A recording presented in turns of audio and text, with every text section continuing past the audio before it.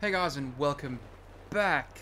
Today we're going to be discussing Battleborn. Now, I had a great time playing this game. I had a lot of fun with it. It's about as brilliant as a bald eagle driving a V8 muscle car with an American flag flapping behind it. Battleborn is about as refreshing as a can of Mountain Dew, a bowl of grits, and cough syrup. Real fun playing this game. The setting is a universe about to die and everyone else has gone a little crazy. So you need to, 1, carry a big gun, or a laser sword, or a scepter, for bashing people's skulls in and shooting them in their face parts.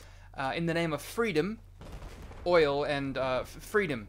Of course, why else would you go to war? Believe it or not, you're actually a mama bear charging into battle at the request of some old dude that looks like a Dracula knockoff. Defending what is left of the free universe before he gets eaten up by Fat Albert's evil twin.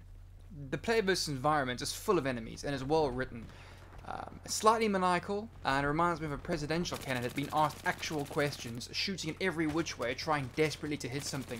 It took me about 4 rounds before I got into the game and started enjoying myself, and man oh man, the characters are Obamacare crazy. Fewer weapons and attacks and gun range.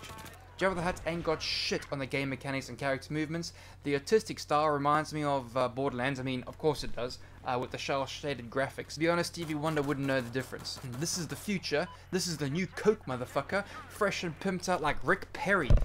Don't worry if you think you're going to be missing that other shooter. The Meccano spiders are there too as well. You got to shoot legs and whatever have you. Well, it goes all 4th of July around the back of it. You know, it's all good laughs. Again, great time, great time. When it comes to the gameplay, I think the gameplay is smoother than Beyonce's ass after mud wrestling JLo and Mariah Carey, and I enjoyed it as much as I enjoy beer, boobs, bacon, and NASCAR. I will buy this game, probably the first game I'm going to buy in 2016, so thank you very much, K2. You guys have done a marvelous job at this game. Well done. Well done, well done.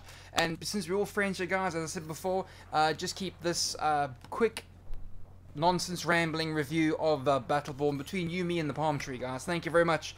See you all in the next video. Cheers, bye!